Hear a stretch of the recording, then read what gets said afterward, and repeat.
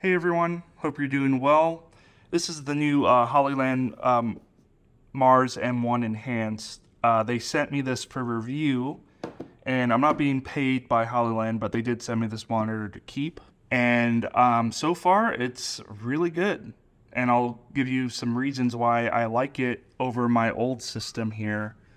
With my old system, I had to have the monitor mounted, powered, HDMI, and then I had to have the transceiver powered, and then HDMI. So it quickly gets kind of messy with all the cables and all the different power options. Luckily, with this monitor that I'm using, it does have a dummy NPF battery on the back, so this is nice. But if you were using a more traditional monitor, one that didn't have that option, like say this one here, this 5-inch Shinobi, you would have to mount this on your camera, and then you have to mount the wireless system somewhere else on the monitor.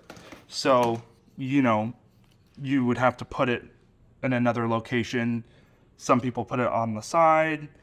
I've seen it on the back, up here, just wherever you can. And then, you have to power it. You have to run an HDMI from the monitor to the receiver. So it gets really messy pretty quick. And that's one thing that I appreciate about this monitor, is because it is built in, I only have to run one HDMI and one power to the monitor itself. So it's a much cleaner setup than my previous rig. And you could cable manage this a little bit better. I didn't really do a good job with this. I just don't know how to get such a small HDMI cable from there to there. So, you could clean this up a bit and it would be totally usable. I mean, I've used it many times on different shoots or whatnot, and it's fine. I'm just always looking for products that make my life a little bit easier, and it's more streamlined. I don't have to worry about, as many cables, as many power cables or HDMI or whatever. This is just a nice clean setup. And then this signal works with these Hollyland Mars 4K systems. So I have one right now going from this camera to this monitor here. This is a 15-inch OC production monitor, and it's just attached onto the back of the monitor here, and then it's going from the power source is from the gold mount that's powering the receiver, powering the monitor, and then SDI to SDI. I try to use SDI whenever I can. Even though this does have HDMI and this does have HDMI, I like the SDI connections better. So if I have them, I'm probably going to use it. And then it just connects to the production monitor that way. And there's not too much delay, a slight delay, but most of these systems do have a slight delay on them. So you have to, I'm not doing this for anything super critical. This is mostly just to give a feed to a director or a producer or whoever needs to see signal. That's what this is intended for. I probably won't have someone pulling focus for me or anything like that. But yeah, so I really like the problem it's solving for me. Just having a cleaner rig. I mean, this thing is already pretty beastly for like an FX3. Having, 2 gold mount batteries, monitor, the original handle, matte box, lens, and then I have a VTC plate set up here. So this is a big setup, but this is making my life a little bit easier. Just not having to worry about a mess of cables everywhere. So yeah, I'm really digging this monitor so far. Obviously, once I use it a bunch, I'll do a video update and give you guys kind of my, after 6 months or after a year of using it, what I think about it. But just my initial thoughts, it's amazing. I love the technology, how it's all built into one. And you could have, two of these monitors, and you could have a smaller 5-inch director's monitor for, if you're running gun if you have this on a gimbal and you want to be really mobile and your producer's following you around and you don't want them to look over your shoulder or mess up your gimbal shot, you could have this, going to another 5-inch M1 monitor, and then you could put handles on it or whatever so they can carry it around. But that would be a pretty slick run and gun setup. What would be really cool is if Hollyland, maybe I'll send them an email and see if they can put this into the works, but if they came out with their own version of a 15-inch monitor, and same thing like this, but just 15 inches, that would solve the problem of having to mount, all this stuff together. It would be nice just to put one monitor on a stand, gold mount battery, and then it just connects. You don't have to do anything, another step or whatever. It just works. That would be pretty slick if they did something like that. So I might send them an email and see if that could happen at some point in the future, because I would be the first one to probably buy it. And yeah, the price point on this guy is really good. It's $500. I mean, I've used a ton of different monitors, and I still use all these monitors. None of them just sit. But for, $500. But yeah, even if you weren't going to use it for the wireless, feature, I would still use this as just a regular 5-inch monitor. They have all the features built in. You can add your own LUTs. You can have focus peaking, like all the traditional things that you would want on a monitor, you can have on here. The only thing it doesn't have, obviously, if you're looking for like a recorder, like the Atomos stuff, you can't record, onto a hard drive or anything like that. This is strictly just a monitor and wireless transmission system. But yeah, so far it's really good, and I've used a ton of monitors, so I can confirm, the quality of this thing is great. It's definitely up to par. I do like that it's bright. It's 1,000 nits. So, some of these other monitors, this is like 300 nits. This one is like 500 nits, like 700, and maybe another 1,000. But this unit, when I paid for this was almost like $1,500. And this did come out a long time ago. But these ones are really loud, obviously because they're recorders, but they just make a ton of noise. Even my old unit, this is 2,000 nits. So it's really bright, daylight viewable, but it's loud. And there's no way to really control the fan. So this guy makes a ton of noise compared to this. I can't even hear any sort of fan going off. Even when I put my head right next to it, it's really quiet. And, that might change if we're outside and it gets really hot. Fan might kick on, but just first impressions, it's not making any noise, which is great. Because I've been in a couple of scenarios with this system, and I'm in a small, quiet room, and I'm like, what is that fan noise? It's always, it's always this guy, the monitor, and then these little units here are kind of noisy as well. Not so much these ones, but these ones are pretty noisy.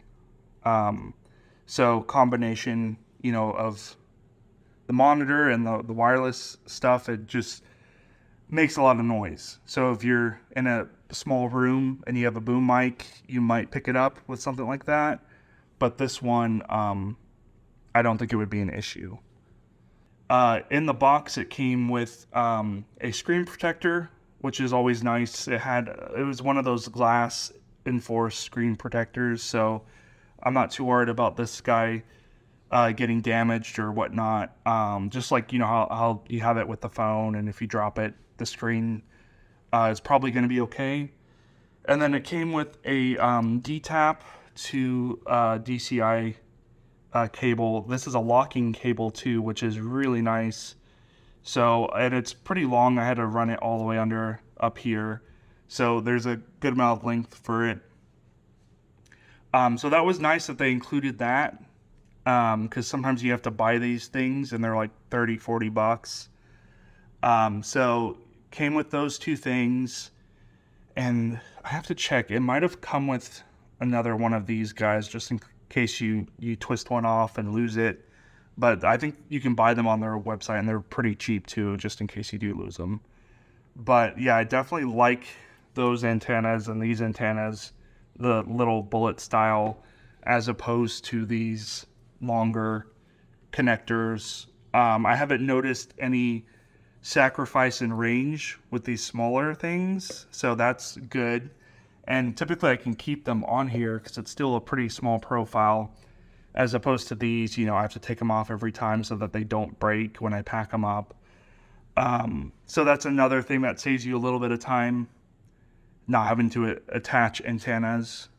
But yeah, this was just kind of a quick video showing you guys this new monitor. But yeah, I'll put a link in the description below. Feel free if you want to purchase it or check it out. I'll put it there so you guys can have it. And then I'll show you guys my new van setup once this rain clears out. So I ordered these slick locks that they're like a puck style lock that I'm going to put on each one of my doors to the back. So there's going to be one that goes here, one that goes on the very back, and then on the other side. So I have a couple of shoots booked this year in different areas of the country. And I know these aren't perfect and you can still cut through them and all that, but I'm just trying to make my van as secure as possible. So I have a little dash cam, and then I have an alarm system, and then I have this. So hopefully between the three, it somewhat will keep my van somewhat safe. I think I have a shoot in Atlanta coming up pretty shortly, so I want to make sure none of my stuff gets stolen. Lots of like inner city work. So yeah, I'm gonna get these guys installed, and then I'll keep you posted. Slick locks have been installed. These are just puck style locks. They twist to reveal a little keyhole, and then you can have a set of keys like this one here. Then it just comes off.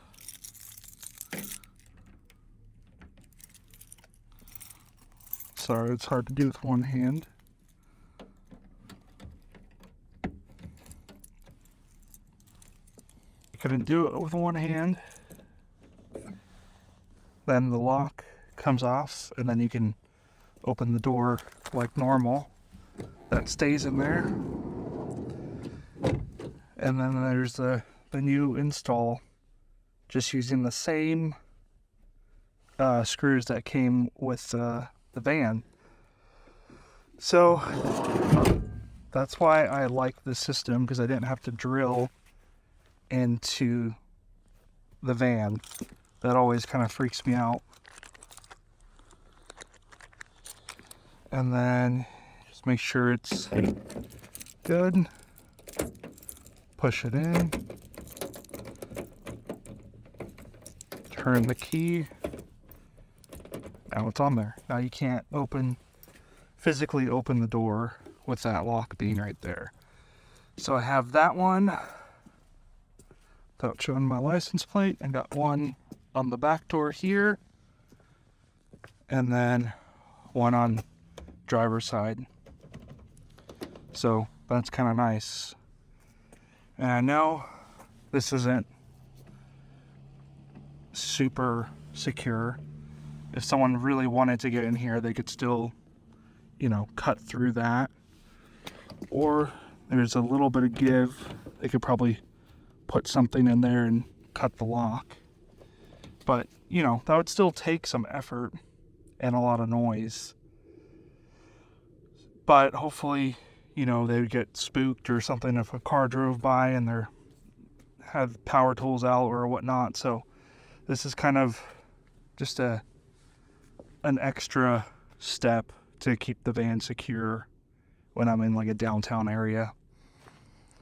But yeah, pretty simple install. Probably took maybe 30 minutes, and I didn't have to drill into my van. So So far I really like slick locks. I'll obviously keep you guys updated as I use them more, but yeah, good solution. Also, another reason why I think it's a good idea to have locks is for insurance purposes. So for insurance, obviously premiums might be a little bit less if you have more security measures, which is nice. And then also, let's say you do get your van broken into, it's easier to claim on the police report that a lock was broken, as opposed to, I don't have windows on here, so I have windows on here, and obviously if they smashed a window, then that's a given, that's easy to prove for insurances. But if somehow they get into your car without breaking a window, then your chances of getting insurance money goes down quite a bit, because on the police report it looks like nothing really happened besides someone supposedly stole something out of your car. But on this case, if a lock is cut, then at least you have that on the police report, and it's better for insurance purposes as well. Because I mean, it's so easy for people to get in cars without breaking windows now. I follow a guy on YouTube or Instagram, and he has these little suction things that pretty much balloon out, push the door out, that has about an inch, and then he could just drop down and pull the lock or the handle, so they don't necessarily have to break a window. But yeah, it would be hard to prove for the insurance company if you didn't have any break-in signs. You know, if there's not a smashed window or a cut lock or anything like that, then it would be hard to prove that you actually had your stuff stolen. So that's kind of another reason why I think it's a good idea to have locks on the van. It's a cold Thursday morning,